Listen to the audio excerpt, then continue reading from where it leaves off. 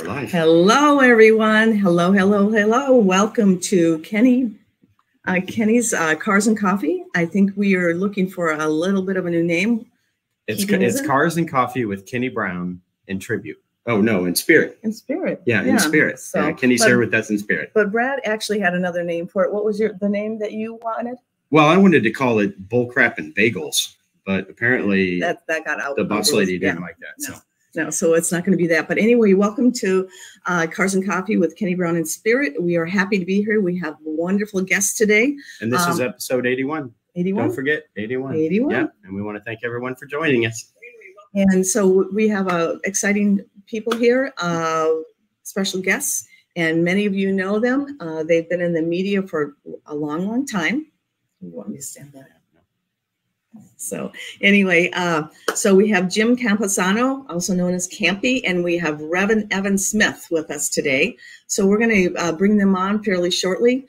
Just wanted to announce that we will be continuing with Cars and Coffee. We mentioned that last week. If you were not able to watch the Kenny Brown tribute last week, feel free to look that up. Is it on? You can go to our YouTube channel, and the Kenny Brown tribute video in full length is 45 minutes long, roughly, is up for everyone to see. And we're gonna try to also put the Cars and Coffee episode 80, which was last weekend, which has the video and then the before and after. So once I get back to Indiana or back to Florida, I will load that up on YouTube so everybody can see the comments and everything else. Yeah, and what was really interesting about that, we've got many comments on the Facebook Live, YouTube Live that we did last week, the memorial. It goes into great detail. People were memorializing them, and we were reading and we were communicating back and forth, and it's just very lovely. So if you'd like to watch that, I'd highly recommend it. But anyway, now let's get to our special. Oh, wait, we have one thing. What? So somebody suggested that we do, when we start the episodes, that we do a What's in Kenny's Toolbox. So I've been rummaging through his toolbox. I can't figure out how to get all of his drawers open, but I found this one cool thing I want to show you. So this right here, hopefully everybody can see it. Everybody knows that Kenny used to run the Skip Barber program at Road America. And so in his toolbox, I found the key to the front gate at Road America, which he's had in his toolbox forever. So this is probably, I don't know, this is from the 1980s or something like that.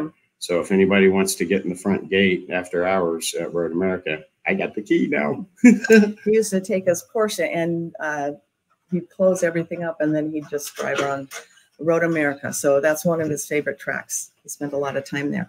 Well, let's get on. We have, again, very interesting guests, Rev'n Evan Smith and Jim Campisano. So let's join in. Welcome, guys. Welcome. Hey, guys. Yeah. What's happening? Good to see you. And we invited Jim and Evan here because they have a lot of experience with Kenny Brown, working with them, and a lot of memories. So we thought it would be a good idea to invite them and they could share some of their memories. So just, Jim, real quick, can you give us a little background on you in case people don't know who you are? I think everybody does. My real background, I was a kid who grew up loving cars and loved reading about cars. And according to my mom, I spent too much time reading car magazines. So I got the ultimate revenge. My first job in the automotive industry was being a copy editor, where I actually got paid to read about cars. So that got me off the hook with my mother. I was editor of Muscle Mustangs from 93 to 2006. And that's when I met Ken for the first time. I think you guys were still in, was it Nebraska or, Project Industries back then. You hadn't moved to Indy yet. And like I said, Kenny, although I'm sure I scared him quite a few times in a car, he was just a great influence on me. He's such a cool guy. One thing we had in common is coffee, his love of coffee. We used to spend so much time just talking. I know he had Ken's Blend in Indy, the one coffee shop. So it's very tough for me because I thought he was the best. But I'm really happy to be here today to carry on his spirit. Thank you, Jim. That was beautiful. Evan, why don't you give us a quick background on you, and then if you want to share a memory, and then we'll just start sharing some really fun stories about Kenny. Sure. So much like Jim, I grew up with an insane love for cars with really no explanation why I had that attraction. There's multiple pictures of me as a baby and a little kid with just every picture as a car. I have a car in my hand, and that grew and grew. I ended up working on cars, being a dealership mechanic, realizing that that was not the best path for me, and went back to school. And at the time, I was very fortunate that I lived only about 15 minutes from Englishtown Raceway Park. So drag racing was very accessible to me, and that's actually where I met Jim Campisano and the guys who were doing Cars Illustrated and Muscle Mustangs. And once I got my 5-liter Mustang and started racing it, I was always into photography. So I ended up doing some photography for Steve Collison, the editor before Jim at Muscle Mustangs. And then when I finished school, Jim hired me full time, and that became a 20-year ride through the ups and downs of the Mustang industry. And it gave me access to people like Kenny and yourself and Brad. And even though my roots were kind of in drag racing, Jim got me to go to a Kenny Brown track time school where I thought I was going to be an instant hero, and quickly realized that I know nothing about turning left or turning right or stopping the car other than, how much room is in the shutdown area. And over time, just the relationship with Kenny grew. We clicked, he and I, much like Jim and Kenny clicked. He was such an easy guy to be around, fantastic coach. Just always had words of wisdom, whether it was on or off the racetrack. And, just like any friendship that you have over time, it grows and grows and never stops growing. And, just ultimately became great friends, and we've all stayed in touch, which has been fantastic. So, Evan, I've got a question for you. Why don't you give us a good, cool story about the first time you and Kenny ever went on track together? I think you were driving the Red Rocket, maybe? I was. Blue. Right. So I rode, I think, for a couple laps with somebody at Putnam Park. Jim could probably remember the year. I don't remember the year, but it had to be somewhere around like 97 or 98, because it was in his Red Rocket. It was either like a, SN95 supercharged Cobra. Yep. And what was the designation of that car? It was like a KB4, or I forget the exact designation, but I have a picture. I found a picture of myself with that car recently. Anyhow, so my the Red Rocket. They called it the Red Rocket. The Red Rocket. I thought there was a name for the suspension package. And so we go on track, and it had just rained, so the track is not soaking wet, but it's wet enough. And I was flat out terrified. I'm not going to lie. And I kind of followed Kenny's instructions. The first one being always check your brakes on the track exit. Make sure that they're there before you get to the first corner. And I still do that today. And force a habit, I even do that in iRacing. I just step on the brake pedal. And we started marching around on track. And I think I instantly scared Kenny, because fortunately or unfortunately, I think I had a natural ability to have some car control. And of course, like everybody else, I wanted to step on the loud pedal. So, I was going faster than I should for my skill level at the time. But I made it through the session. I learned a lot. We pulled in, and Kenny looked over at me. Just as serious as can be. And he goes, "You are scary fast." And I don't mean that in a good way. He said, "You're fast. Well, thank God you have some decent car control, but I think we can make you into a good driver." And ever since that day, I've driven probably 10 or 15 of Kenny's cars. I've been able to race in a couple of competitions on track and feel safe about it. And Kenny's, helped me, learn as a driver. But yeah, I don't think he was really scared, but I think, he wanted to kind of put the fear into me. So it was kind of cool. Actually, I've been in the car with you, Evan. I'm sure he was scared. Yes, Evan, he was scared. He comments, he goes, "That was scary." He goes, "If Evan can get his what I can't remember what he said, his mind or whatever together, he's going to be a really fast driver. But right now, he is scary fast. So I knew nothing about, you know, how to apply the brake pressure, how to manipulate the sprung weight of the vehicle, you know, how to keep the contact patch in the best position. I just knew that I had, you know, I could control the car. If it started sliding, I was naturally going to correct. Entering turns way too fast, understeering, snap oversteering. And then if anybody's ever been to Putnam Park, so I think that what really got him was we dive into the carousel down there, and it's a turn, if you're not familiar with Putnam Park, that kind of dives down, and then it's a big sweeping carousel and comes up on the other side.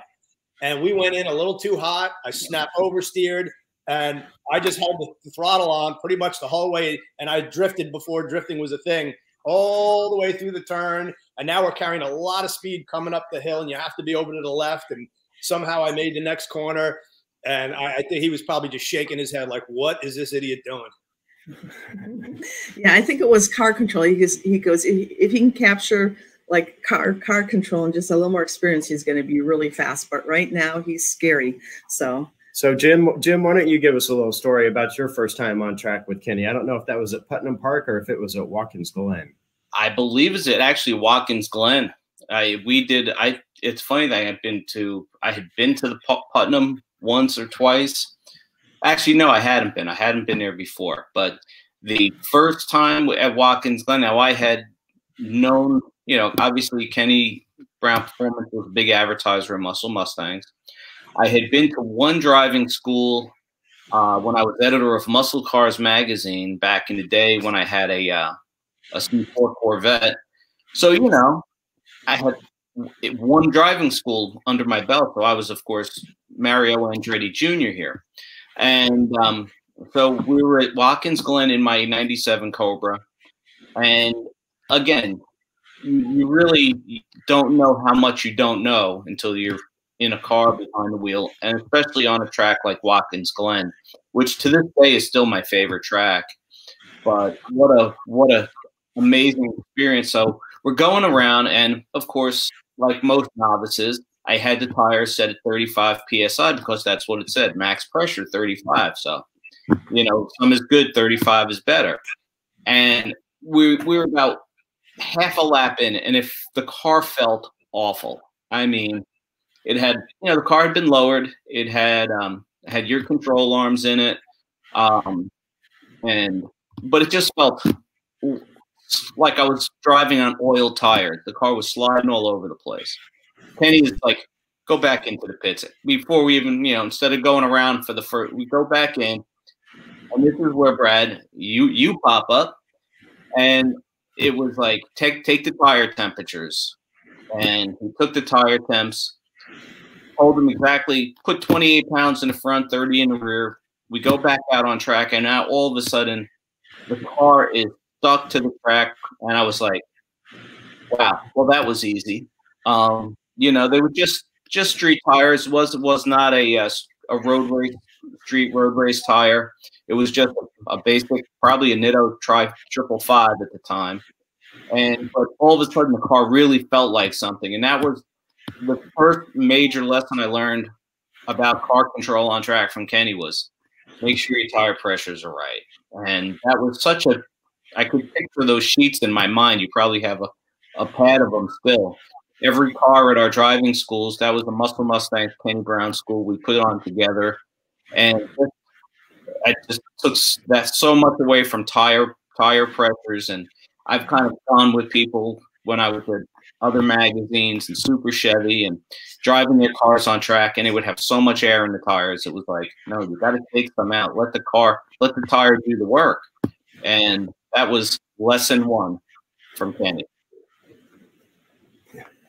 Yeah, cool. That's a cool story. And I think that your car, wasn't that one of the Muscle Mustang feature cars that you had nicknamed Superfly? Superfly, DOHC, dual overhead cam, but as we called it, Destroyer of Hideous Camaros. That's I will tell you, Jim, I think you're the only guy to ever tackle Watkins Glen with either 456 or 488 gears. 488s, please. Wow. What's a 456? That's a baby gear. That's great. Yeah, and I remember, Evan, you being at Watkins Glen too. I think you were brave enough to try to follow me around the racetrack in all blue at one point. And that probably gave you a good taste of just how crazy I am behind the wheel.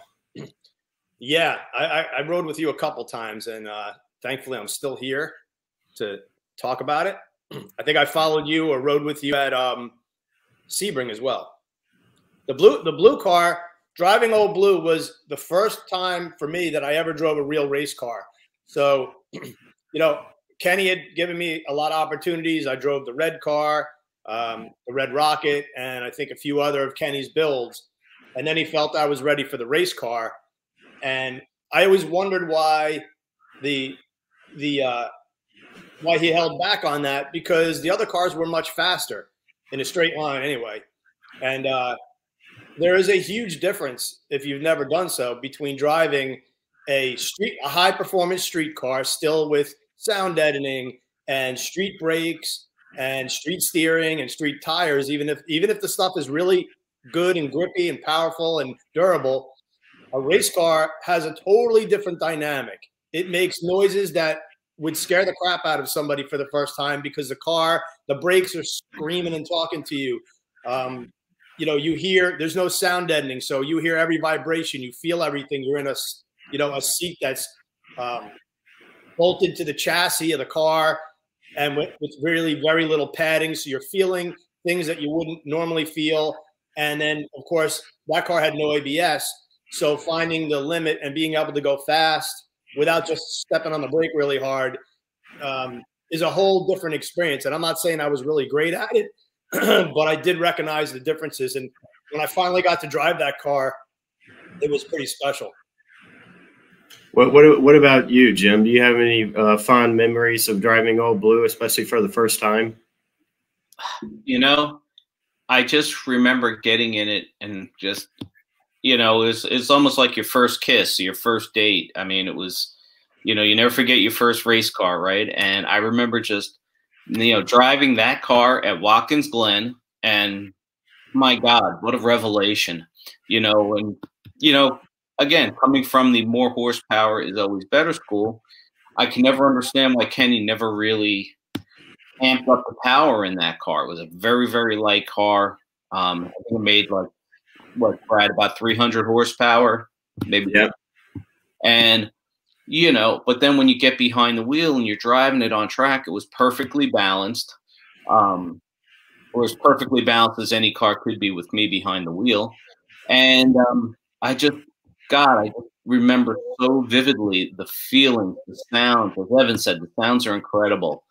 You know, just everything about it was just blissful. Is the only way I can describe it. And God, I put a lot of laps on that car at the different driving schools over the years, different tracks, Putnam Park.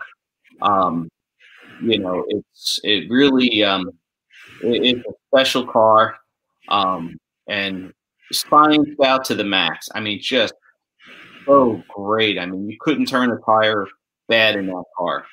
The only time I ever had a weird experience in that car was when when you bought the car back for Kenny, and Evan and I were going to shake it out on track before you got there. And the track at Putnam Park was wet. It was cold, and forget slippery. And the tires on the car were really, really old and hard.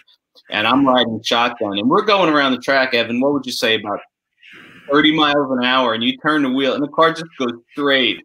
And I mean, it was like it wasn't anything wrong with the car, or it was just the conditions. I mean, we weren't going fast, but it was just, you know, that was fun. But presenting the car to Ken at the 25th anniversary was really, really special.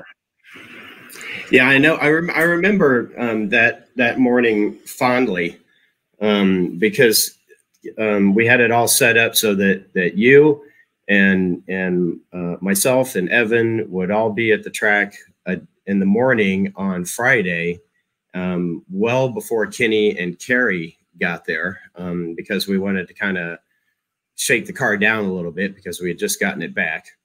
And we didn't want Kenny to know anything about it. So we had sworn everybody that day to secrecy. And there was some debate, I think, about who was going to take the car out on the racetrack first, which it wasn't going to be me. And if we would have had to draw straws, we totally would have rigged it so that Evan would have gotten the short straw and that he would have been the one to do it. But for whatever reason, we managed to convince Evan to take the car out and shake it down. And mind you, that we only had slick tires for the car. So we had borrowed, or we had gotten a set of Continental slicks from what was at that time the Grand Am series, and we'd put those on the car. And I think we all figured that Evan was probably the only person that was actually brave enough to go out there and try to put a few laps on the car in really what was just rain. And it had been raining all day. And I know that Evan had quite the experience. So Evan, why don't you tell us about those first 2 laps in Old Blue on slick tires in the rain in a car that we really hadn't even seen for, what, 2 or 3 years, probably. Sure.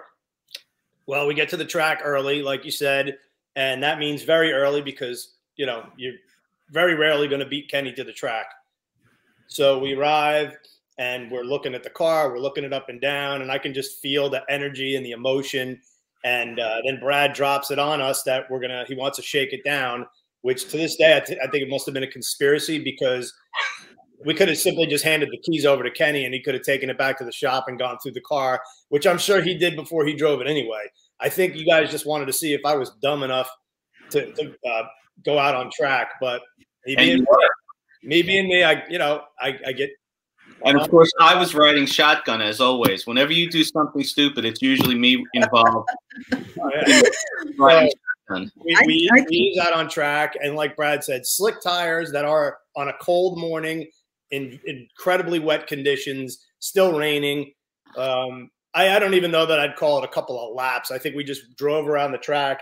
There was a couple spots I might have attempted to breathe on the throttle, and it resulted in some instant drifting. And we did have a little bit of fun, and thankfully we didn't go off track or put a tire wrong. But we did get to hear that little 5-liter rev, and just the feeling of being strapped in the car. And, you know, once again, to get back in, it's always cool to get back in a race car that you haven't driven or seen in a while. It's probably a blessing that it was raining, because it prevented me from doing anything stupid. If it was dry, we might have turned some hot laps. So maybe the rain was a blessing that morning, looking back. And then the way we worked it was, I think if I remember correctly, we swapped seats. Jim drove it a little bit. And then we kept Kenny occupied while Jim drove the car up. Kenny was giving a speech, talking in the tent to all the attendees that day. And, you know, Campy drove up, and his head snapped around as soon as he heard that engine. He knew. Yeah, he didn't even have to see the car. I remember him saying, he goes, as soon as I heard the car start, I knew that was Old Blue. And I pulled up in it, and, you know, it was a pretty special moment, the look on his face. And again, that was for you guys to have me drive the car up to him. I was completely honored. Well, I think the most priceless moment out of all that is when you got out of the car and you had the key and you had walked up to the podium where Ken was, and you sat down next to him and you handed him the key to the car and said, "Here, the car belongs to you now." And I think that he probably just completely broke down at that moment. That was such a special, priceless moment for him, is when you handed him the keys back to his famous, beloved race car. Yeah, and just to give you guys a little perspective, in case you're just joining us, we're talking about Old Blue, Kenny's race car. It's a '93 Fox body, and is it '93? Yeah. And Evan and Campy had a lot of driving experience with that. When Kenny got very ill and we closed the company for a few years, we ended up selling that car. And Kenny was just lamenting selling it. So for his 25th anniversary, the Kenny Brown anniversary, I purchased the car back. And Brad was able to go and acquire it, and then it had really bad tires on it, so they got something a little better. But it was too late to get new tires. Yeah, so we had some old Continentals from the Grand Am series laying around. We had a few sets of those, so we tossed a set of those on it, and we actually did have somebody kind of go through the car and make sure all the nuts and bolts were tight. But it was amazing. I hadn't seen that car since probably 1996, I guess, and this was somewhere around 2011 maybe is when I was able to locate the car in Franklin, Indiana.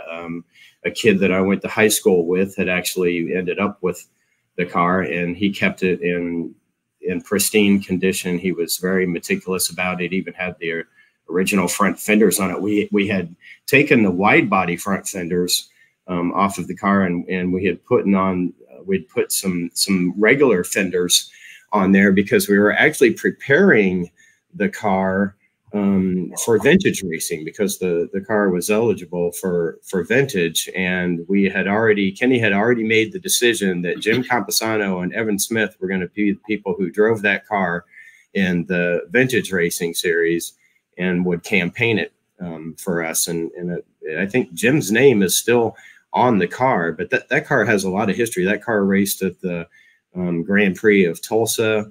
In the I guess at that time it was called the Grand Prix of Des Moines, I guess, and it was called the SCCA World Challenge Series at that time, and that car was actually driven by Rob Fellows, who is Ron Fellows' brother, and Rob was a pretty darn good driver himself, although he never ended up having the same kind of career that his brother Ron Fellows had. He was one heck of a shoe. So that car, does have quite a bit of history, and there's several other people who drove that car as well. I think Lynn St. James maybe at one point had driven that car.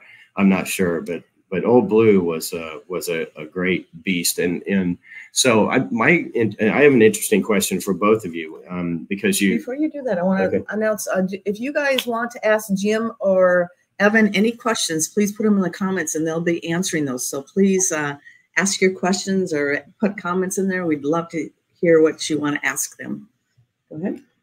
Yeah. So anyway, I just was curious. The first time that both of you, so this is a question for both Evan and Campy.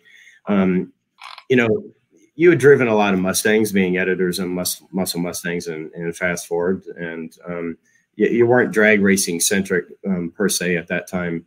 Still, anyway, but I'm just wondering, the first time that I ever drove a Mustang that had a full Kenny Brown suspension in it, all I can remember is going from my '89 Fox body, which had all complete stock suspension, to the first time that I ever drove a Kenny Brown prepared car with Kenny's full suspension, and I was awestruck.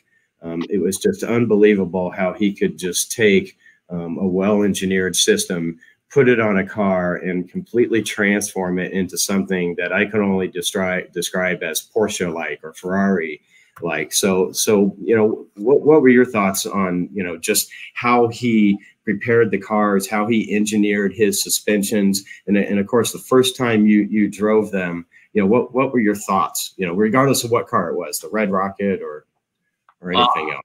I'll jump in here. I will say, Kenny's philosophy, really keep it simple. There are a lot. I used to deal with a lot of the Mustang companies, drive a lot of cars, and some of them were very fast, and certainly they were fast on the street, fast on the track, but they were unlivable. I mean, you just couldn't. They were just rattle traps, and they would re-engineer the entire car. And then you get in one of Kenny's cars, and it had the simplest, most basic stuff, but they were always fast, always faster. They were great cars. I mean, the more some of these people would do so many crazy things to these cars that, like I said, yeah, maybe in an actual road race or something that would be a little faster. I don't know. But Kenny's cars utilized the basics. And, Ford did a lot of engineering on the Mustang before they gave it to you. I don't know if people know this, but the front suspension on the Fox Mustang was designed by the same guy who did the front suspension on the original Ford GT in the 60s. So the car did have some good bones. I mean, we always talk about, you know, we laugh because the car was in production so long, but the car really did have some great engineering, and the fact that you could do so much with the car backed that up. But Kenny's great parts that you guys make, and you know, and it showed you didn't need to re-engineer the car from the ground up to make it fast. Well, actually, one of Kenny's keep it simple was one of his values, but also he considered himself a car builder, and what he would do is he would engineer the car to perform together. So you really didn't know what was, if you drove it, you just knew it was a fantastic car, but he really had the correct braking package, the correct suspension, the correct amount of horsepower in the car. And that's why they, you know, it performed together. He always said, I'm a car builder first, and what if I can't find the parts that I need, I engineer them to, I create the parts myself. So I think that was really fabulous because he understood the whole car. Yeah, that was that was one of the unique things about Kenny is because he was a car builder first. He built the car, and then he took everything that he had put on the car and basically carved that out into the parts program, so that whenever he sold you a part, he knew that that was a proven part that he had tested, and it was certainly worthy of putting his name on it, and then obviously sending it out to the masses. Evan, what did you think about the first time you drove on a car that had a Kenny Brown suspension? Well, the first thing is I didn't know cars could do that, because I'd really only been exposed to drag racing, where you put slicks on the car, you loosen the front end up, you make it bite and go in a straight line. Not that that's an easy thing to do. There's certainly a lot of science. But once I started to gather the theory behind how a car handles and takes a corner, and the balance between understeer, oversteer, manipulating the sprung weight to make the tires that are doing the work, how to get the most performance out of them by either braking or, you know, with the accelerator pedal, I was able to then grasp what Kenny was doing. And on top of that, because my daily driver was a Fox body Mustang with stock brakes, there was no taking a turn fast. It understeered, it plowed like a dump truck. The back was light. It could spin the tires at will. So I'm probably most impressed with Blue, because Ford obviously improved the handling of the cars as they went down the line up until, you know, we got to S550. The cars are pretty damn good in stock trim. But to take a Fox body Mustang, and there were so many people that Kenny sold parts to and different suspension setups that he engineered for those cars, to take a car that really was not designed to be have race car like handling. Of course, for the time, for the mid 80s, they did handle better than most cars. And coming out of the 70s, the Fox bodies handled better than the heavy lumps that were in the 70s and early 80s. But it certainly wasn't race car like handling. So for him to go into his own brain and figure out the geometry, steering angles, caster and camber, and more impressively, what to do with the rear suspension, that to me was just absolutely incredible that he was able to do that. Yeah, you know, Kevin, you spent well, both of you spent a lot of time with Kenny on track, but Evan, you went on and you've done some pretty cool things. You're a One Lap of America winner with your co-driver Jeff Lacina. I think you were driving a Roush RS3 or something like that at the time, and you've driven several race cars. So can you give us maybe some insight into what the things that you learned from Kenny early on that you were able to carry on throughout the rest of your career and even get into doing some real racing? What are a few things maybe that you carried over that you think really helped you transcend to that next level? There's quite a lot, Brad and Carrie. To be honest with you, the first thing is there's literally like a checklist in my brain that's embedded when I do on track or the times where I've been fortunate enough to drive a real race car in a competition. There's literally like a checklist that's emblazoned into my brain. From it starts days before, hydrating yourself, not staying up late, not drinking alcohol. Kenny was big on that. Not too much caffeine, drink a lot of water, especially, the day before. And And then simple things like Jim alluded to earlier, tire pressure. Make sure whether you're doing it or your crew is doing it, that it's done properly. Inspect the car, because your life could be on the line when you get in that race car and you hit that first corner. So you want to make sure that the car is in good shape. And then build your speed up. Don't go out there and set a hot lap the third lap. You're going to, if you're at an open track event, especially where you're going to get 5 or 6 sessions, then start slow, build your speed, you know, work on your braking zones, and you'll go faster that way. If you're driving a Mustang, I always remember Kenny's theory, which was brake in a straight line, don't trail brake too much, turn in, open the wheel, and go. You don't want to have a lot of steering angle in a big, heavy front-engine Mustang when you go back to the throttle. So open that wheel up, breathe the power on, do everything smooth. Apply the brakes aggressive, but smooth. Like I mentioned earlier, before you head out on track, you're going down the pit out. Just tap the brake. Make sure they're there. Make sure that there's nothing that caused a brake failure that you're going to go barreling into the first corner. And then as the weekend progresses, maintain your hydration, make sure you eat. And then everybody thinks that you're going to just keep going faster. Say it's a Saturday, Sunday deal and you get 6 on-track sessions. Your last session is not going to be your fastest session. It's going to be maybe the first session or the second session the second day. And that last session, turn it back a notch, because now you've got all the confidence in the world and you might get the red mist. Don't get the red mist. And if you don't know what that is, Brad will explain it.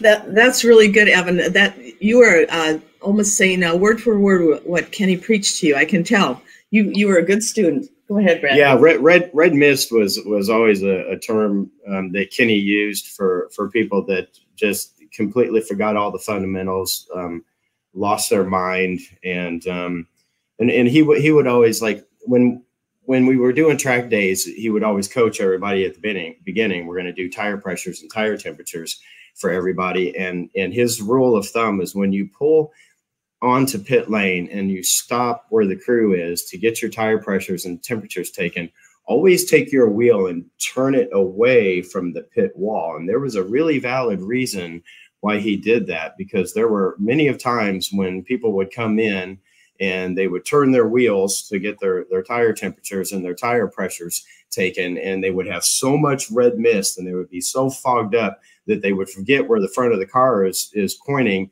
and they would let off the clutch and take off and drive straight into the pit wall. So that happened a couple of times, and so that's a perfect example of just completely losing your mind when you have red mist, because being on the racetrack is an experience. You have the sights and the sounds and the smells and the adrenaline rush and everything. When you get all of that going at one time, the brain starts to get just a little fogged and not work so well. Another tip that I used to give people when they were driving on track, because that you do have that adrenaline and you're not thinking straightly, when you come into the pits to get your tire temperatures taken, you always turn your wheel out away from the guardrail, because if you forget, you'll run right into the guardrail. And that did happen. Yes. That did happen at some driving schools. Yeah. So, Brad, and one more thing on red mist, just because it's funny, and I'm sure you've seen it, and Jeff Lucina and anybody who's been an instructor has seen it. The other red mist that Kenny was also talking about was, so you're maybe not a dead novice, but you're a C or D class driver, which is nothing wrong with that. Everybody's got to learn. And you've gone through the first day, everything went well. Second day, second session, third session, you're feeling awesome. And that's when you go from being a C or D class driver to thinking that you are Dan Gurney. Because everything feels so good and you have confidence now. You made it through the weekend. And that's when you find out you are not Dan Gurney. Yeah, I have a great red mist story from one of our Kenny Brown schools at Watkins Glen. I mean, and no matter how much you preach it, and Kenny preached it all the time, and I was in my Cobra, and this was not our first school. I mean, we did a lot of schools at the Glen, so I'm really like I said, I just think I'm the greatest driver ever. And Kenny would always preach that last session, dial it back. But I was going so fast, I thought I was truly the world's greatest driver. And that might be true, but in this instance, the red mist took over. and we're coming out of the boot at Watkins Glen. I mean, I'm hauling butt in my Cobra. And you know, Evan will tell you how much I love that car. I mean, the car was never dirty. I mean, I waxed it like crazy, probably like 9,000 coats of wax on the car, and with my daily driver, and I'm flying around Watkins Glen, and we used to use the whole track, including the boot. We didn't do the shorter NASCAR track. And I'm coming up, making that left-hander out of the boot, and now the car's sliding. And all I can see is this great wall of blue and white Armco. And I'm thinking, what is the right side of my car going to look like with blue and white stripes on it? At the last second, the car grabbed, and I finished the session a lot slower than I did before. But red mist is a real thing, and it almost proved very, a very costly mistake. So that would have been the first time that you messed up your car, or your car got messed up, that I didn't do it. There you go. You know, two things that Kenny used to say, and this is a true story, and I use it to this day. I mean, of course, the first one was slow in, fast out, fast in, spin out. They were probably tattooed on his arm somewhere, Carrie. You can let me know if they were or not. But my favorite, my absolute favorite, and I use this all the time, and even a couple of times when I was trying to teach people how to drive on track. The tachometer is not an applause meter.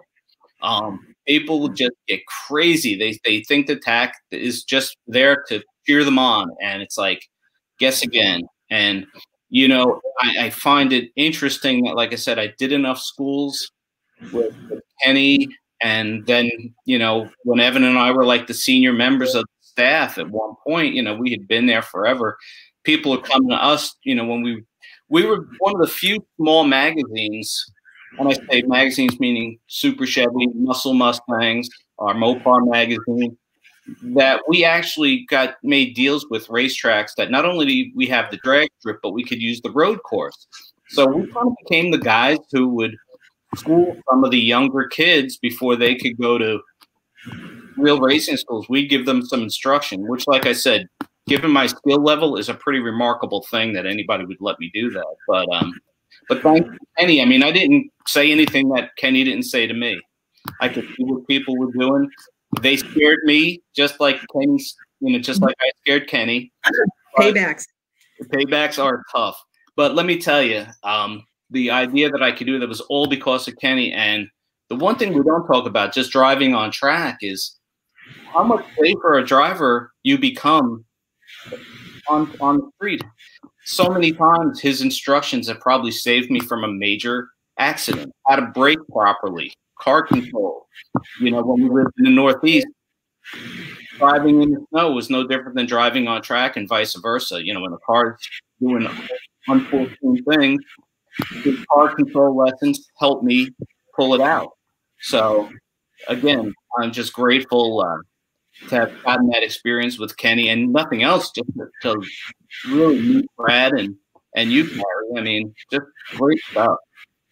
Yeah, I can remember one Muscle Mustang and Fast Forward editor who came out and did a school with us at Putnam Park, and apparently his boss, Jim Campisano, forgot to clue him in on some of the basics before he got to the track. And I think he forgot to listen to Kenny as well. And that gentleman's name was Vincenzo Kong. And I think that he earned a nickname after that. We called him Spinny Vinny, because he did not grasp the concept of slow in, fast out, fast in, spin out. And I think it was probably, I don't even know if he made it fast past the first turn at Putnam Park before he had the car completely backwards and in the grass. So I think he must have missed. He perfected the term Spinny Vinny. I mean, he that was fun. That but was later, multiple-time winner of the Golden Cone Award. Yeah, that's what I was going to bring up. And who was one of them? Evan, you were one. Yeah, Jim. I wanted to add to what Jim said before about one of the things that may be overlooked that I'll bring to light is that Kenny and his teaching, and not to cut short any of the other instructors that Jim or I have had over the years, or any of the other builders who have coached us, made us better at our jobs, because not only could we talk the talk, but we could then walk the walk. We understood there's so many journalists, and especially today in the influencer age, you know, you strike, and I'm not knocking anybody, but some of these people I see have no experience. They've never raced a car. You know, they might have a following, but they haven't really been there and done that. And I'm not, hey, that's great. But we were able to start from scratch and learn what proper handling is, so that when you sit down to write a story on whether it's Kenny's suspension or, you know, a Steeda suspension, a Celine suspension, any aftermarket springs or bars, not only did we really have an understanding of how the stuff worked and why it was supposed to work, but then when we tested the cars, we could detect the understeer, the oversteer, you know, how the car, was it notchy or nervous on turn in? How did the car load up in the middle of a corner? All these things that incorporate good handling.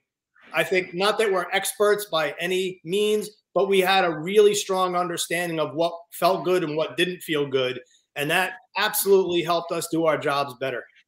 We learned how to evaluate cars in a realistic way. Yeah, we could talk about a car did this or that, but now we actually understood what was going on to a much greater degree. So when we wrote road tests, and, you know, we had, when we were still in New Jersey, we had the road course at Englishtown that had been built. We were the only ones able to use it. They didn't even go to the planning board before they built that road course. They did it because they wanted Richard Knapp to see a picture of it before he passed away. So it took a couple of years before it actually opened, but we were using it as a test facility for years. And we actually knew what was going on with the cars. I mean, that was a great, great experience. And we could teach the readers what was going on. And we could say, oh, this car is the Mach. We did one video of Mach 1 versus a Terminator Mustang versus a regular Mustang GT. And boy, you know, for the same chassis, those cars were all completely different. One of which, the Terminator, had an independent rear. We could actually speak intelligently. Whereas I think years before, we might have done that video and talked about how great all three of these cars were. But realistically, we were now able to actually evaluate them in an intelligent, or for me, a semi-intelligent way. So, Jim, I'm going to get into a little something different. We did a lot of track events with Muscle Mustang and Fast Forward, and Jim and Kenny would put on a banquet every Saturday night. And first, Jim, I want you to explain some of the awards, such as the Golden Cone in the Toilet Paper Award. And then once you explain what the Golden Cone Award is, then I would like, Evan, you to explain how you won that award. Well, how would how do you describe the Golden Cone? I think it implies by its very name, that you just, where you started out, and where you finished. Couple of off-track excursions maybe, or just being a little wacky. The Toilet Paper Award was when, you sent Kenny scurrying to change his skivvies after a session. Fortunately, I never got that one, although I probably came close a couple of times. But we used to do so many schools, and it was so much fun to give out those awards, the Golden Cone, and, we taught people how to be drivers. One guy who could really give Spinny Vinny a run for his money with the Golden Cone Award was Joe Jimo, the owner of Pro 5.0 shifters, and the guy who literally invented the shifter that changed the Mustang hobby. Joe was the sweetest guy in the world, but you talk about a guy who had, when he started out, man, he didn't have any business on a racetrack. I mean, he went off the first turn at Watkins Glen more times than probably Tony Stewart. I mean, it was crazy. But Joe learned, and he got to be a better driver, and he certainly earned a Golden Cone Award or two. Real quick, I have a funny Joe Jimo story. So one of Kenny's things in teaching race driving or road course driving was don't watch the guy in front of you. You still have to run your line. You have to be aware of the driver in front of you because he may or she may brake earlier than you or later than you, and that can absolutely upset your rhythm. So I'm following Joe Gimo up through the S's at Watkins Glen at a breakneck speed because we were both driving capable cars. And we get to the bus stop, and all I see is an instant cloud of smoke. And it freaked me out. And I still braked and turned in. And what it was Joe just going way too hot, locking the brakes and sliding all the way to the exit of the bus stop up there. But the instant and the amount of smoke that those tires generated, I didn't know if he blew the engine. I didn't know what happened. But at that moment, I realized why you don't watch the car in front of you and you do your own thing out there. As hard as that may be sometimes, because you're supposed to look really far ahead. And if you can't see really far ahead because there's a car right in front of you, that's part of what, Kenny started to get into with Jim and I, which was the next level, which wasn't just the handling and driving, but racecraft, how to drive in a pack, how to drive around people, how to race a car. And it's a completely different skill set than being able to get in a car and turn hot laps around the track, being in traffic, setting somebody up for the pass, blocking without, causing an incident if you're actually in a heated battle. There's a lot to be learned, and that's a whole different thing that Kenny was able to get into with Jim and I, which is pretty cool. And I still drive that way, much to my wife's dismay in traffic. I'm always in there battling it out, late braking, Well, you are from Jersey. Yeah, well, But no, I mean, again, I think back to, like I said, my time on the street now, that I use everything I learned from Kenny Brown. Literally every time I get in a car, how to brake and how to steer, and, always be aware of everything around you. It's not, it's not a passive thing. People talk about, oh, driverless cars are in the future. I said, no, they're out there now, man. Most of the cars on the road are pretty much driverless, and it's not driverless, rudderless. So, like I said, I think half of the stuff that Kenny taught me has kept me alive to this day. Yeah. So Evan, I have a question for you. What did you do to deserve the Golden Cone Award? Yeah, you've been kind of avoiding that, Evan. Yeah, you're avoiding it. I'm going to be 100% honest. There is a photo of me with the cone on my head, which yes. you guys have. Okay. I'm going to be dead honest with you. I don't know if there was later on alcohol involved at the banquet. I honestly don't remember what the heck I did. But then again, I don't remember a lot of stuff. So, Jim, do you remember what he did? Maybe you can remind me, because I would love to tell the story in my words, but I have no recollection of it. I don't remember either, to be honest. And, we don't just give out the Golden Cone Award either. You have to really earn it. So I'm sure Evan did something that Kenny was, quote unquote, impressed. But I don't know. Carrie, we're going back some years now. I know, quite a few years. I'll tell you what, I remember watching Evan one time. We were at Putnam Park, and you could pretty much see most of the way around the racetrack except for Dead Bear, which was the carousel corner that Evan described earlier, which is a downhill off camber at the entrance and an uphill off camber at the exit. But I remember, I think it might have been in Old Blue, watching Evan one time, and he went into the entrance of turn 5. And I don't know if I just completely lost my vision or what, but I never saw him come out of turn 5. And I was kind of wondering, was he that fast? I just blink and I missed him, or did he just disappear from the racetrack? Oh, he was scary fast. And he's scary fast. But he did come back on the racetrack, and eventually I saw him come back around. So I don't know what happened there. So I honestly think I would be 100% honest, because I love making fun of myself, but I think I was just that fast, and maybe, you didn't have enough coffee. You couldn't follow me with your eyes or something. But, I think the only time I was terrifying in the carousel was that one time with Kenny, and then I came in a little hot driving John Blevin's Factory 5 Cobra Spec Racer, because John let me drive that car at that same event, but I think he let me drive it before I rode with him. I wish I would have ridden with him first, because I would have had a better idea of how that car handles, and you drive that car a lot different than you drive a Mustang. And I didn't really understand the concept of momentum. It was just drive it like a Mustang, but I had a moment in that car, nothing too bad, but I didn't go off track, but it was a little sideways on entry. Evan, I've got a question for you. The first time, I'm sure that you remember Tom Reese fondly. Tom was the leader of track time driving schools, and I believe that there was a moment when Tom was in the car with you when you were coming through the exit of Dead Bear at Putnam Park, and he did something with you that he never actually did with me, and I think he yelled at you. You remember that story? He did. He did. Well, first, I got the best ride to this day. I've had the van ride at Bondurant. Awesome. If anybody's ever heard the Bob Bondurant stories, then you know what I'm talking about. But before I answer your question, Tom Reese, not only do I remember Tom, but Tom gave me a ride around Putnam Park in a Ford Taurus.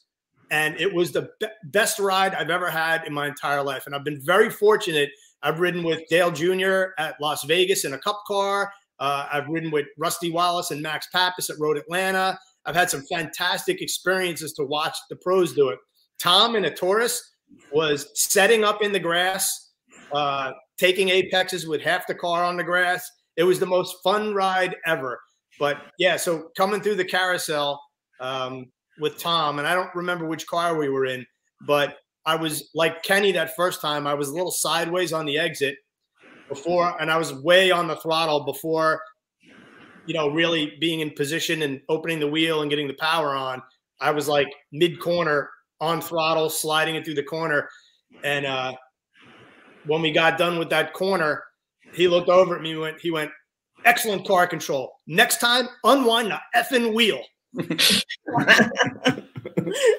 Oh, that's good. Tom was a character. He was he did some coaching with me one time, and I got to tell you that, in fact, Tom, he used to run the One Lap of America, and eventually he got kicked out because he won he won the competition at every track, and I think he won the thing like 4 times in a row, 4 years in a row, and he was driving some kind of a car that had like an airplane window on it. I can't even remember what the car. The console. That's why I quit after my first time doing it. They had originally the 2.2 liter turbo Dodge K car motor in them. And I remember he took me for a ride at before I had ever even gone to a driving school. I was a photographer at an event for Vet Magazine, and you know, Tom took me for a ride in the Consigliere or Consigliere, whatever it's called. And I was like, it was an ugly car, but fast. I mean, it was like riding around the original ones. Like I said, they had those. It doesn't sound like a lot of engine, but when you consider the whole car weighed about 2,000 pounds with the 2 of us in it, it flew. And boy, those things went around the track like you can't believe. And later, I think didn't they put a V8 in them later, Brad? Yeah, they did. And he drove one with a V8, but you're right. That was the most god-awful looking car I'd ever seen in my life. I mean, man, it worked on track. Hey, Campy. Yo. Tell us your story at the Kenny Brown School at Watkins Glen about the dude with the Spirit, the AMC Spirit. Oh, that was Dean Doherty. Dean Doherty was my on-track mentor. He was the first driving coach that I ever had, and he was too. You remember he had that AMC Spirit? Yeah, he built that car with a gigantic horsepower engine, AMC powered, of course. It was metallic brown, poopy brown. But it was like him and his dad put that car together, re-engineered the suspension. It was like riding in a cup car. I mean, it was a NASCAR stock car with an AMC body, pretty much. Yeah. I mean, he was my first instructor at track time at Charlotte Motor Speedway back when it had the original Roval. I did that in my '84 Corvette, and man, what a great guy! What a fun car that was. He took me for many rides in it, and I was like, you know, you take a look at it, and you're sitting there thinking, well, I don't even want to get in this thing. I mean, it was the poopiest brown of browns. And again, it's basically a 3-door AMC Spirit, you know, hatchback. It was not designed to be on a racetrack, but Dean had other ideas. You got a question from somebody, Jim, in the comments. Yeah, before you answer that, Jim, anybody else have any questions for Jim or Evan? Just please add them to the comments. And we're at 11 o'clock, so we're running a little bit over. Jim and Evan, are you willing to stick around a little bit? I'm not going anywhere. Okay. Yeah, I already. My private jet doesn't show up till 2:30, so I'm good for a little bit. That's good. Okay, Yeah. great. Well, Jim, I will read the question to you, and then you can answer the question. It says, Jim, I'm originally from Detroit, but I've been living in Point Pleasant Beach for the last 9 years. Where in New Jersey are you? Honestly, I love driving my entire life, but the East Coast and New Jersey are some of my least favorite places to drive in the country. Well, you know, you're down at the Jersey Shore, which there aren't a lot of really great driving roads down there. It's completely flat.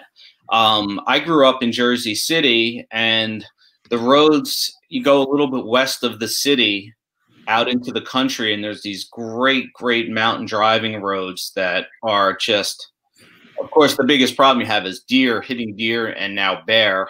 I don't live in New Jersey anymore. I am down in Florida. Like, you know, it's kind of my job to move to Florida if we've been in New Jersey a certain amount of time. But the driving roads in West Jersey, just unbelievable. I mean, just an absolute blast. You know, when we did that video I was talking about earlier, you go out, take Route 23 all the way out of the state, and you're at Hawk's Nest, which is one of the most scenic, beautiful places to drive a car in the country. I mean, they use it for cars. Hey, Jim, something happened to your audio. We can hear you, but it's very muffled. I didn't touch anything. Am I still muffled? Nope, Yep. not anymore. No, I was saying you've got to go to West Jersey and drive the roads up there because they're just really beautiful. Those mountain roads. You just really do have to be on the lookout for bear, and there's not a lot of runoff, so you don't want to be crazy. But that's the place to be if you want to drive in New Jersey. Jim, let me interject. The guy's name is Tim Allen, ironically, who asked the question. Tim, my dad lives down that way. Jim also lives in Florida down here with me now. We both moved down about 13 years ago. But so, Tim, from where you are in Point Pleasant, I'm going to give you an awesome road to drive. Take Route 70 to 571 north, turn right, and drive that road all the way until you hit Route 33. It's probably a lot more residential than it was when I was there, but that road is probably from where you are, it's very close to you, and it's one of the coolest roads. A lot of different types of corners, a lot of trees and people, so be careful. But if you want to have like a little mini Tail of the Dragon kind of experience, you go drive that up and back, and you'll have yourself a blast. You know, it's amazing, Evan. You and Campy have been together as long as I've known you guys, as long as I can remember, and it's absolutely incredible that you two worked together for all of those years. And I'm sure you went through some great times and some difficult times, but the fact that you spent all of those years together and you are still as close as you two guys are. I mean, you guys are like brothers. You know, it's really a great thing to see that you guys have stuck together for all of these years. And I can only imagine that you guys probably got into a couple fights at some point because you would have had to, you know, because now you're probably like an old married couple. Right. Do you have? We've never had a screaming match. No.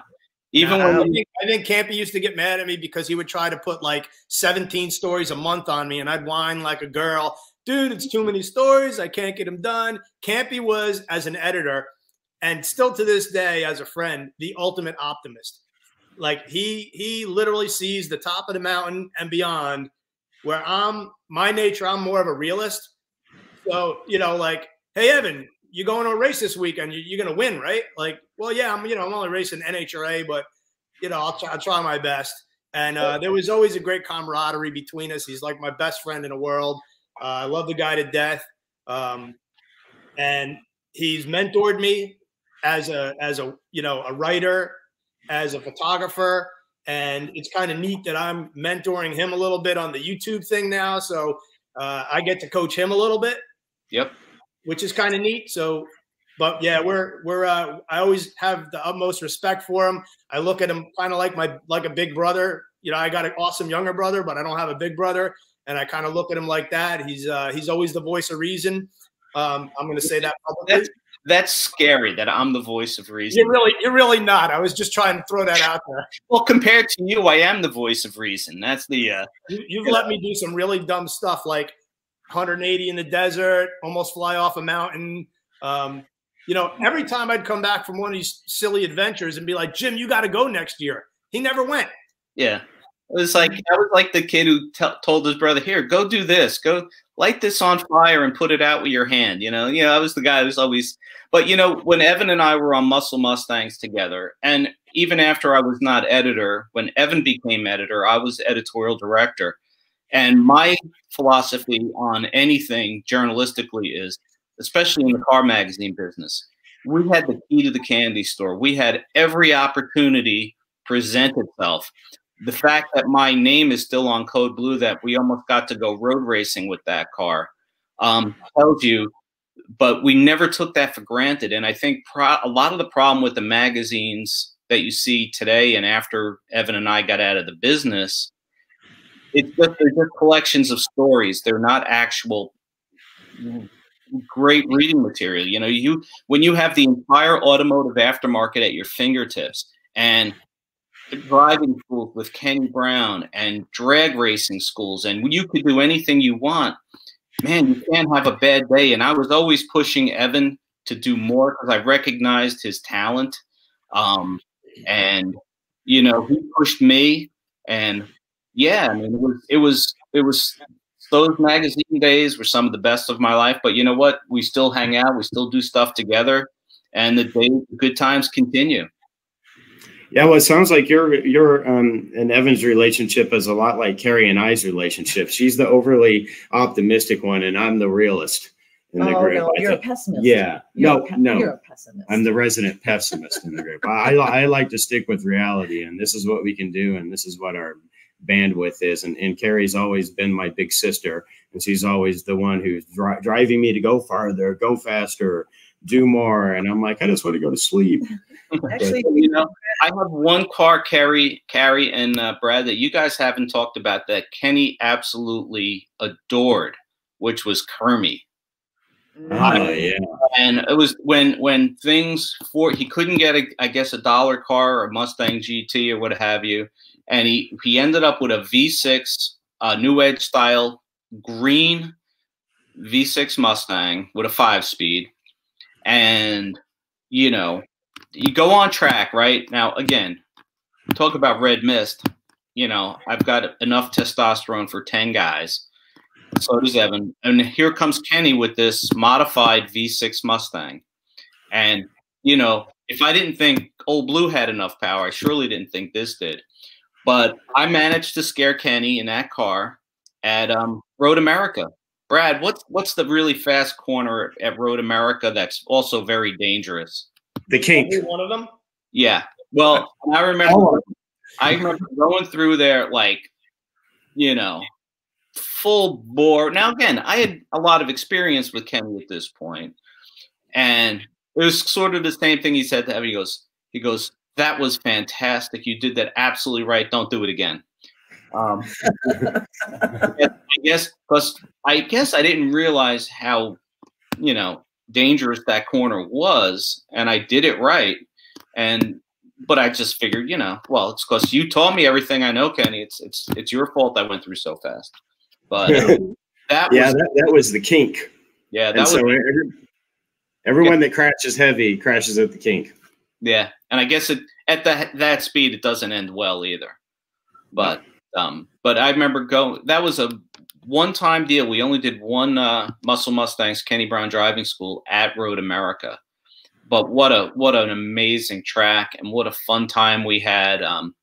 You know, I'm really lucky that we got to do that. I mean, it was really you know, it's amazing to think that how many schools we did at Watkins Glen. I think I spent more time at Watkins Glen than almost any other racetrack, except for the one at Englishtown.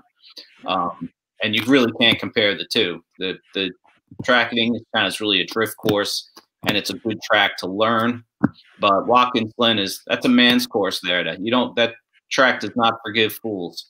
Yeah, and Campy, I don't know if you know this or not, but we're going to have a public celebration of life for Kenny, and we're going to be doing it at Watkins Glen. We don't have the date yet. I don't know if it'll be this year because they're full. But he wants his ashes spread at Watkins Glen, so we'd like to extend an invitation to you and Evan to join us there when that happens. So, oh, love to.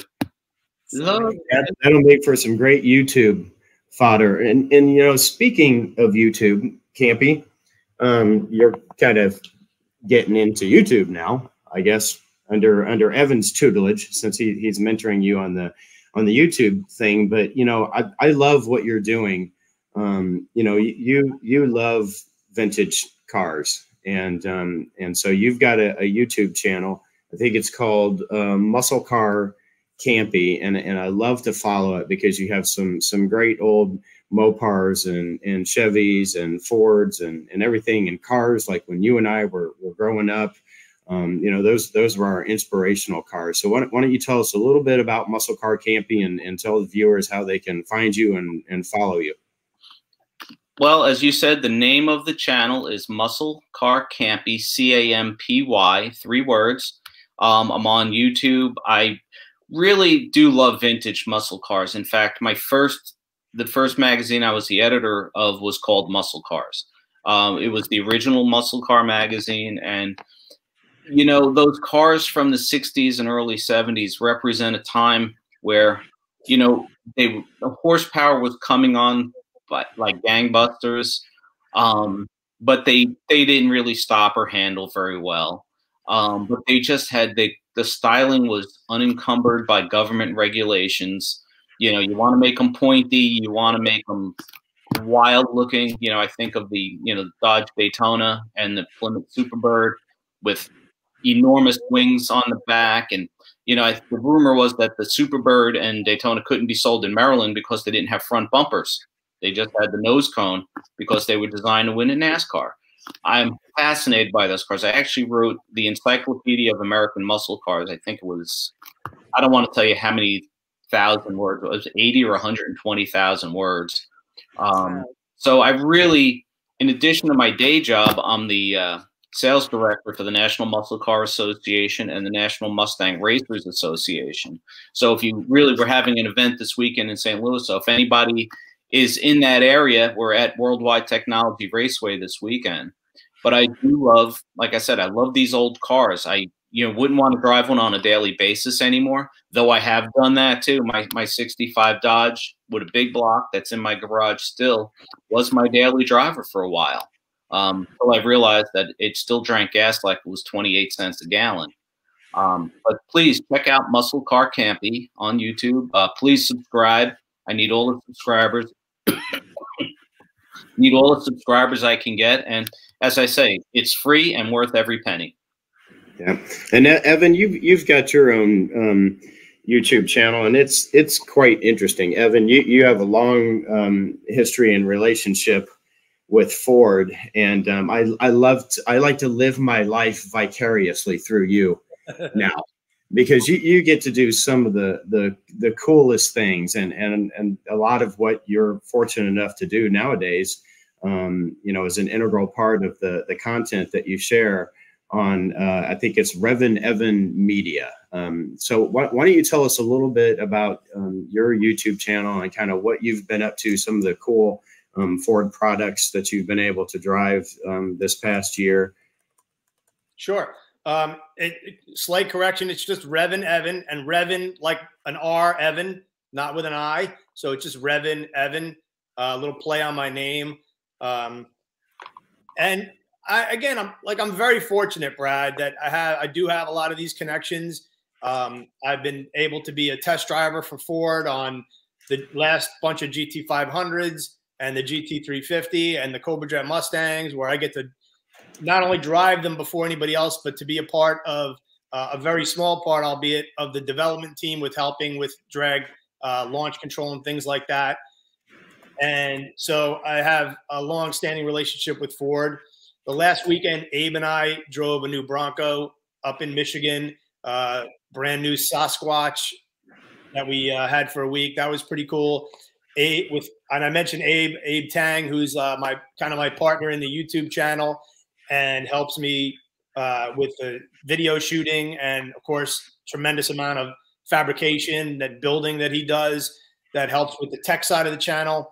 I look at my channel as bringing Muscle Mustangs and Fast Forward to life with a little bit of feature stuff where we bring you in-car cameras on 8-second stick shift Mustangs and Thunderbolts, and we have access to people like Jack Roush.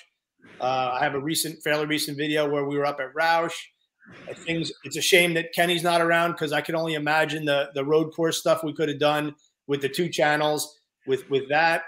But yeah, we just try to have fun. I just try to basically, Jim taught me a long time ago with the magazine that any story you do has to have reader value.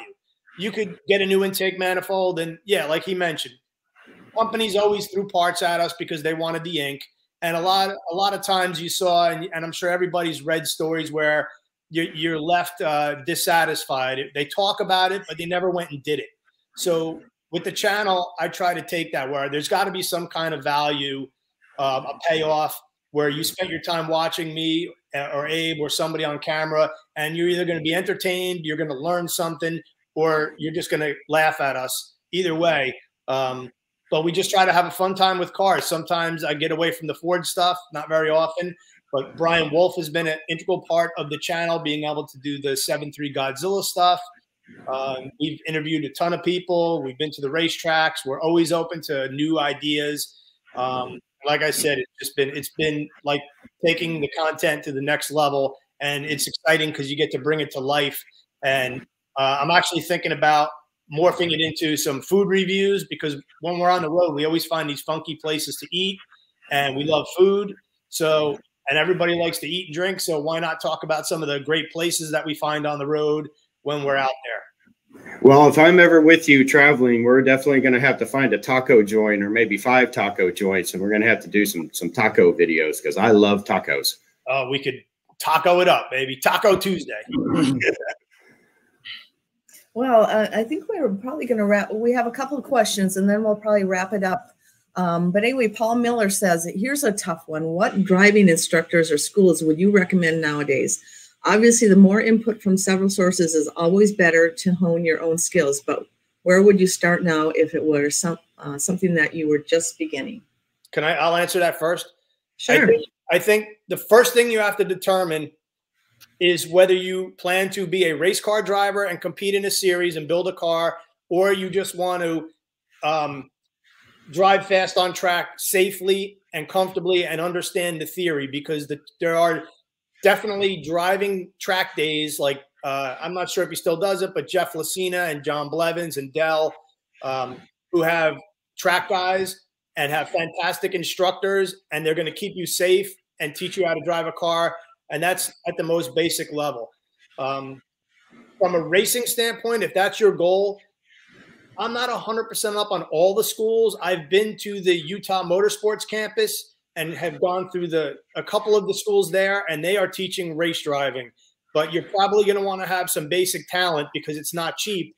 So you're going to want to have a really good understanding of how to get around a racetrack or handling and braking and accelerating before you maybe go to one of those schools so that you can get more out of it. But if you have a street performance car, really there's chin driving days. If you just go online, there are a ton of places where you can get on track, and you absolutely want to make sure that you have an instructor and make sure that you click with that instructor. If it's somebody that you don't click with, speak up. Don't feel bad about saying, hey, we're just not clicking. I'm not understanding it, or I'm a little uncomfortable. And then they'll get you a new instructor, because that's a big thing right there. I've been very fortunate with Kenny and Jeff Lucina to have some fantastic instruction and people who understood me and were able to take my personality and my understanding and build on that. Bondurant as well. Jim, do you have anything to add? Well, Bondurant, that was the last school I did. I went to the Bondurant school in Phoenix. At the time, they had C6 Corvettes. They then later changed to a Mopar school, so Challengers, Chargers. But I think it's under different hands now. But the one thing I would say is just about every road course, big or small, has driving schools and driving clinics. If you can't, if you can't afford to go to Skip Barber or some really high-end school, take your car to a track. Like I said, I know Englishtown on their road course, they do driving schools. There's enough driving schools out there. You mentioned Jeff Lucina. He's at Hastings Motorsports Park now. They have a driving school coming up. You got to do a little bit of research, but that's what the internet is for. I would say there are probably no bad driving schools. Any school that teaches you car control, you get some time on track, it's invaluable. Like I said, Jim, as you speak of the internet, I know this might sound crazy, but I do a lot of iRacing. And if you have a decent setup for iRacing with some good equipment, it is absolutely invaluable for learning tracks and learning how to control a car, because the algorithms and how they set the cars up is fantastic. Jim, you've driven my setup, and it's not a video game. It's not at all. No, it's really the biggest problem I have driving your simulator is you can't hurt yourself. So I just do a lot of stupid stuff and end up red mist. Hey, real quick, somebody just subscribed to our channels. Dylan, thank you. All right. Thank you, Dylan. Dylan is one of our Speed Therapy Academy students. So he's actually going through the program right now, and I always love it when he joins us for the Academy sessions, which we do on Tuesday nights and Thursday nights. So Dylan has a Fox body with a big giant turbo on it. So his background is always a picture of the engine bay of his car, and so that always creates a lot of cool conversation when we have our masterclass instructors on. We bring on instructors from various different fields of performance and racing, and we have lots of cool instructors. But the first thing they always see is Dylan's engine bay, and they always have to make a comment about it. But Dylan's has a Fox body, and he's converting it into a road race car. And this week, his new independent rear suspension that we built for the car was shipped off to him in North Dakota. But he is a really great guy, and we're just so fortunate to have him as a student in the academy. And I'd like all of you that are viewing right now to take his lead. Sign up or subscribe to Rev'n Evan Muscle Car Campy, and also Kenny Brown Performance. Kenny Brown Performance, we have a ton of videos on there. We have all 81 episodes of Cars and Coffee. And what we've done is we've broken down Kenny's tech talks during that time into like 3 to 5 minute segments. So you can go on there if you're looking for, how to determine what brake pad you need. You can just type that in and something will come up for you. And he goes over all the way from Fox bodies all the way to the new S550. So definitely subscribe to that. And let's see, I have a couple more questions or comments. Mike Charles, I think he has the Celine Race Car Facebook page. And there is going to be a reunion at Watkins Glen, September 7th and 11th. That's with the... they're going to be racing with... vintage car. Yeah, vintage cars. SVRA, and I think, so that's a SVRA and a Trans Am weekend. The Trans Am series is now its own series, and they recently purchased, I believe it was SVRA. If I'm not, somebody correct me if I'm wrong. No, the owner of SVRA also owns Trans Am. Yeah, so those are great fun events to go to. But the Celine race car reunion is going to be at Watkins Glen September 7th through the 11th, and they have invited us to join, although I don't know if we're going to be able to make it up there for that event. They invited Kenny to join because what they're having is Mike has invited all the people that are related to the Celine program in the 86, 87, probably 89 series. Steve Celine will be there. A lot of the, engineers, the crew chiefs, a whole bunch of people, and Kenny was invited to go there and talk about it. So if you're in the area, make sure you stop by. It should be a really good event. Let's see, we have a couple more. Oh, Tony, I'll get you yours. I'm just going to read this comment out loud. Sounds great, Evan. Was able to drive a new GT500 last summer in Eastern Pennsylvania. What an amazing car that is. We love our new Bronco, and I actually went to school with Jack Ross Jr. back in the day. I guess I need to check out your channel too. I miss the days of the magazine, but I would still like to hear professional opinions on the new tech and experiences. And then Tony, we all know Tony. We refer to him as Tony the Tuner. It's been an honor to be part of the Kenny Brown family. Oh, thank you, Tony. Like Evan, I have been blessed to do what I love, and sharing the passion with everybody has been an incredible ride. Kenny, Carrie, and Brad made me feel at home here, and I will never forget it. Thank you. Thank you so much, Tony. And these kind of comments is what, if you listen to last week's episode 80, Brad should be getting it up on the YouTube channel, and it's on our Kenny Brown Performance Facebook page. It's worth viewing that, because you'll hear Kenny go through his career path. We had recorded this video almost a year ago, but he goes through his whole career path, which is pretty interesting. And then at the end, we have a little memorial for him. So it's really heartwarming if you need a little bit of that. I think I might go back and view it. And then we have another one. I'm sorry, I don't see people's names today. I don't know why it says Facebook user, but that's something I really think I'd like to do. I love to drive and love to learn now if I can just get my car together a little better. And then we have Summit Point in West Virginia has several groups, FATT, SCCA, and the Chin are. Yeah, it's Hooked on Driving, which is the Chin Motorsports driving school. And they're pretty popular. If you just check your local track. There's usually always something going on there. Check their schedule. You'll see Chin Motorsports Group and Hooked on Driving. They do track days at several tracks all across the country. And Evan, you mentioned Jeff Lucina, who was your co-driver in the One Lap of America when you guys won that. He is the general manager now of Motorsports Park Hastings in Hastings, Nebraska. And that's a track that they've put a tremendous amount of time and effort into. They just repaved the surface. It's a great track to learn on. He has a group of instructors, and they do several open track days and driving schools there as well. In fact, in September, they're doing a big Mustang event there. That's a Friday, Saturday, Sunday event. And there's even some people who are coming in early on Thursday.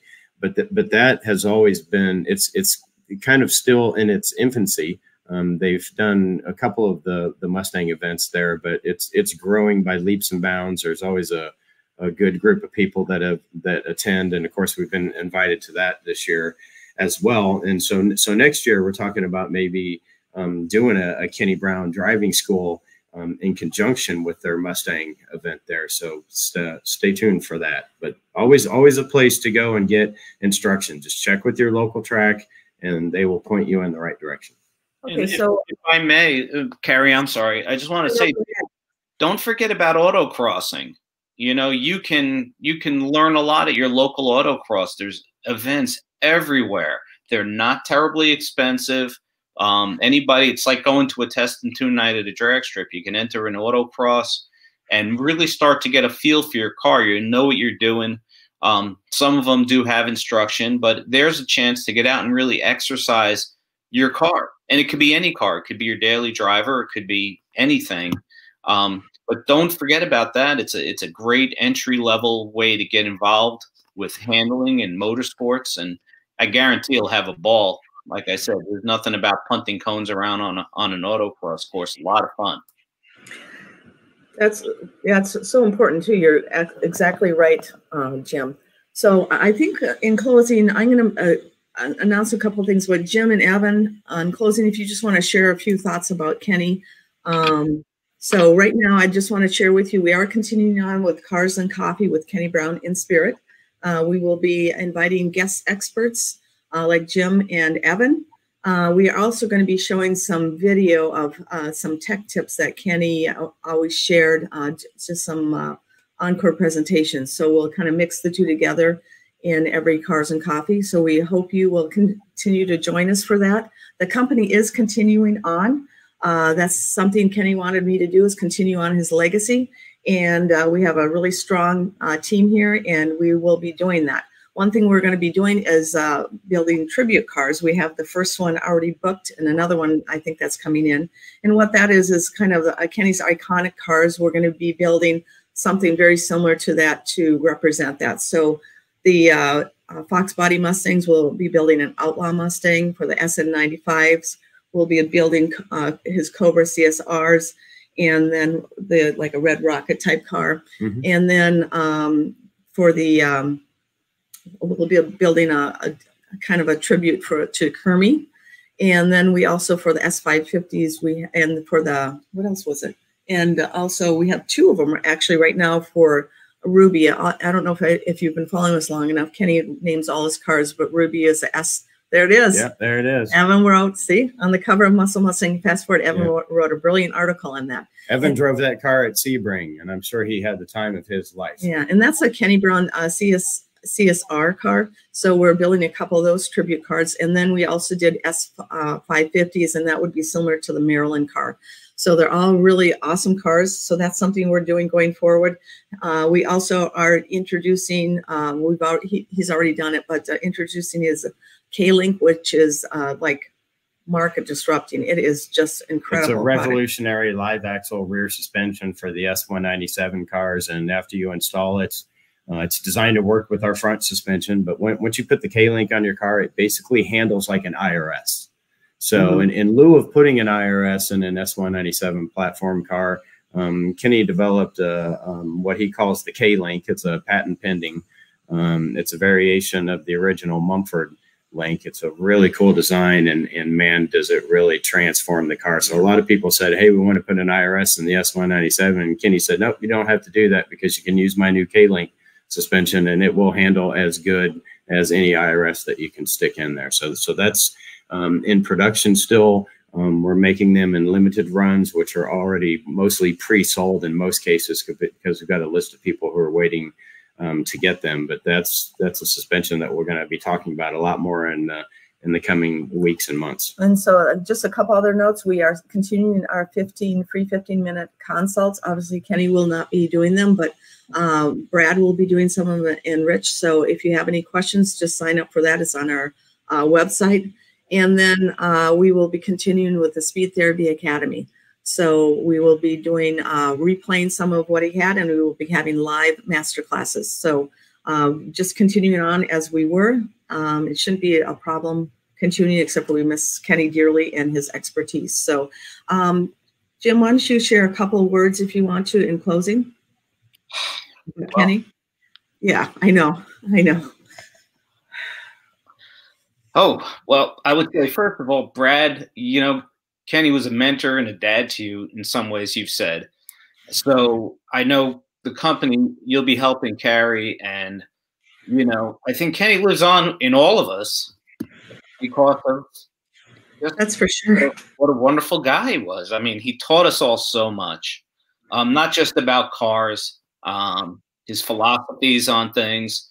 Like I said, I so lucky that I got to know him as well as I did. I wish over the last, every life takes a different trajectory. Sometimes you never know. The last time I saw you guys, I think was at PRI a couple of years ago, and I just wish we could have spent more time together. Life is unfortunately like that. But I think, like I said, just it's as simple as we were standing in line to get lunch or something. We just ran into each other. Those are the great little times. Yeah, we did our schools, we did our stories together, we drove fast, but just getting to know Ken and spending time was something I won't forget.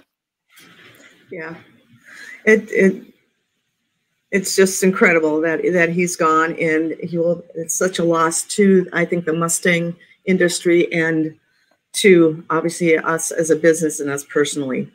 Evan, do you want to say a couple of words? Sure. I mean, I could just absolutely reiterate what Campy said. He just meant a lot to all of us. His friendship, you carry that with you every day.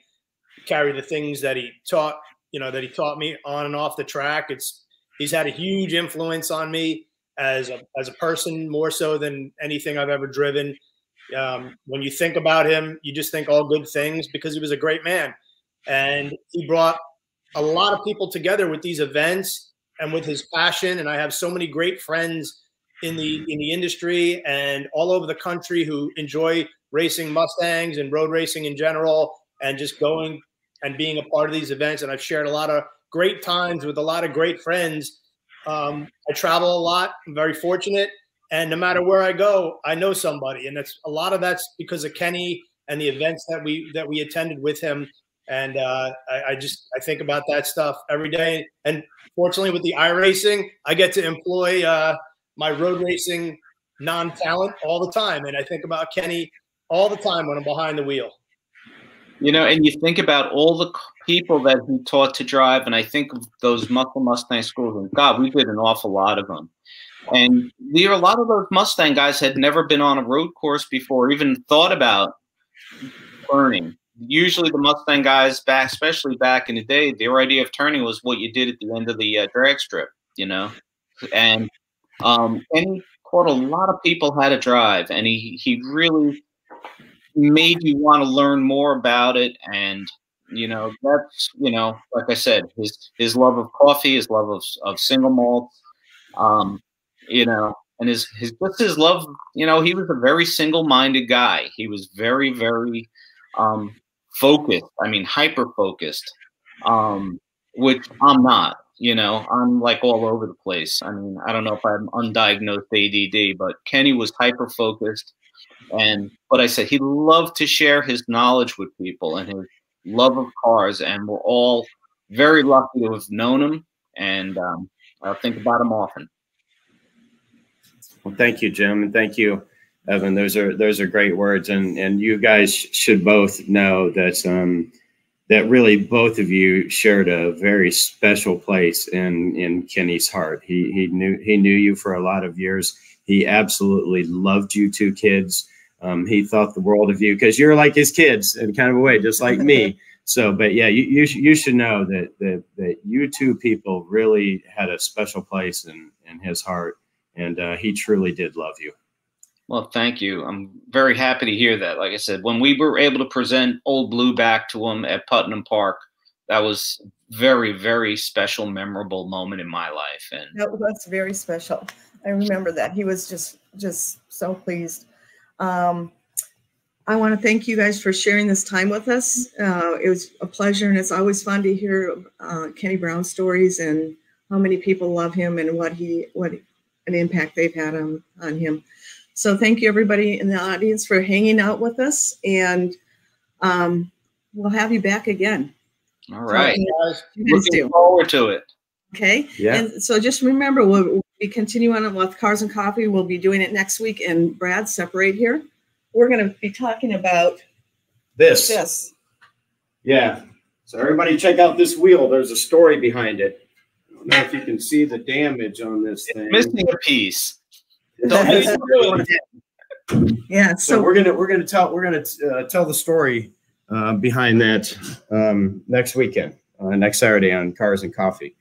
And another thing, so coming up on Cars and Coffee, I need to get with Doug Killian, but we wanted to do a special Cars and Coffee episode, or at least half an episode with Doug Killian, who owns a company called Autocraft in Lincoln, Nebraska, and he was the gentleman that worked side by side with Kenny on the short wheelbase T-Birds. So Jeff Jacobucci, if you're listening today, we're hoping to feature your car as part of that, and so there's some cool stories that Doug Killian has to tell about Kenny and those days when they cut T-Birds in half and shortened them up, and even some cool stories about what Ford thought about it too. So anyway, we're going long here, but thank you for hanging out, and appreciate you, Jim and Evan, for joining us today and sharing your memories. Thank you. I'm honored to have been asked to join. Okay, well, we look forward to seeing everybody next Saturday for the next episode of Cars and Coffee with Kenny and Spirit. That'll be episode 82. And apparently we're not going to do bagels and bullcrap anymore. No, so I'm not.